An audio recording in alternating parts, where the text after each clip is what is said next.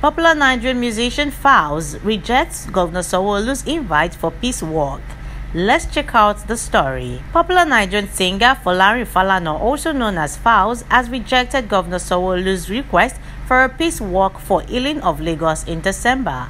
The governor, in a speech on Tuesday on the Lekki shootings of October 20, 2020, said in December he will be leading a peace walk to herald the healing of the land. He also used the medium to extend an open invitation to youth, members of diplomatic corps, civil society, students, as well as the media to join in the walk.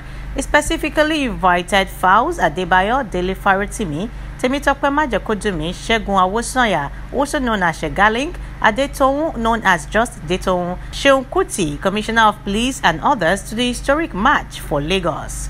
Sanwo-Olu said that his government would release its white paper on the report submitted by the NSAS Judicial Panel of Inquiry on November 15, 2021. He also mentioned that as an administration, they are determined that the next step that will be taken in the process of coming to terms with the event of October 2020 must bring closure to a painful episode in the history of Lagos.